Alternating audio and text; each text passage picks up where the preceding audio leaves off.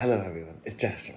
So, now we have Kellogg's Club Cracker with Wakeman's extra sharp cheddar cheese. And what we're going to be putting on it is Chick-fil-A sauce. Oh, it's upside down. There you go. Here we go.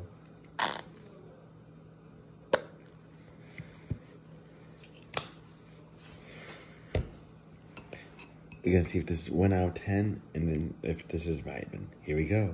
3, 2, 1.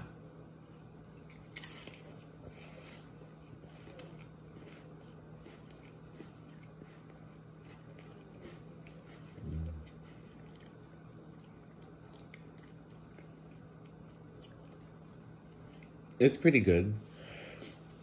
I would say it's like a 5, but I'd have to eat it some more to see, but initial taste is 5, so, but that's a cool little experiment, and, remember, keep smiling, vibing, and love you guys, God bless, goodbye.